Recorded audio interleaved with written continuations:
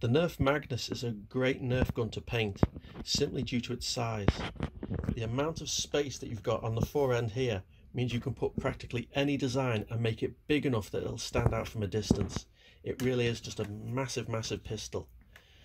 Case in point here is where I decided to put the Union Jack flag on a Nerf gun. This was the only one I'd use, simply because I could get the Cross of St. George and the two saltires of St. Andrew and St. Patrick on, with enough space that you could see it clearly. Now let me just give you a walk around here. Just going around. Now what I started to do with this is, first off I painted the hand grips black and the barrel black, and then the entire body was all white. When that was done, then I masked off for the cross. Now the one thing is, where those hand grips are on the top slide, masking there to cut little bits of masking tape, get it in there, as you'll see.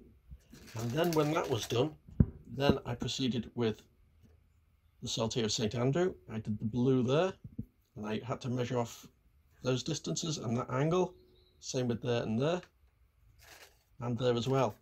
Now you'll notice it's not really symmetrical at certain points, because the Union Jack itself isn't symmetrical, and I thought I'd be clever and try and copy that, which just added to the complication. So as you can see, you've got the cross going along, you've got the saltire, St. Andrew, going around there as well. You've got it being as pointed as possible, which is difficult on a 3D object with so many bumps and curves and angles. It really is insane, this. But when I'd got that one on, then I thought I'd put the final to saltire of St. Patrick, which is close up on one side of the flag, and again close up there, but has a distance between it and the third part, St. Andrew's flag. Like I said, if you look on the actual flag, it's kind of as close as possible I could get it while keeping it on the gun. But yeah, this was, each time I masked off each colour, so it looks like there's 3 colours, but there's 1, 2, 3, 4 masks, 5 if you count the hand grip and the barrel. And you will also note that I've used my trusty Citadel lead belcher paint on most of the raised edges, as you can see there, to give the effect that this is paint on a real gun that has been slowly worn and chipped away. Because again, I based this on, I saw a Glock painted with the American flag, and that's what I started with on my Nerf Magnus, my other Nerf Magnus, and I thought I'd copy it on this as well. So there's all the steel edges. So there's the steel being worn away there, especially on the front, especially on, I'll flip this round better so you can see it there on the barrel.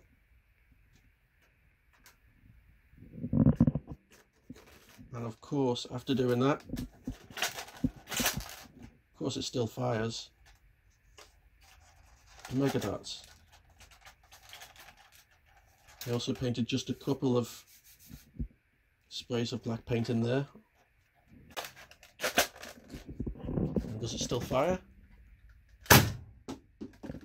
Oh yeah, still fires. And they're whistling darts as well, and they travel for miles. I never upgrade the springs on these things because I'm always worried they'll break the internals. And after spending so long painting them, breaking the internals is the last thing I want to do. And the stock springs on this are good anyway. So there it is. Lots of masking tape, lots and lots of hours, and some final flourishes with lead belcher just to give that worn steel effect. See, even just there, just on that there, just that little angle, just changes it just from a blue colour just into this worn steel, very 3D object, like I said before. But that's it, and that's what I did for this, and it took forever, and I'll never do another one. But thanks for watching.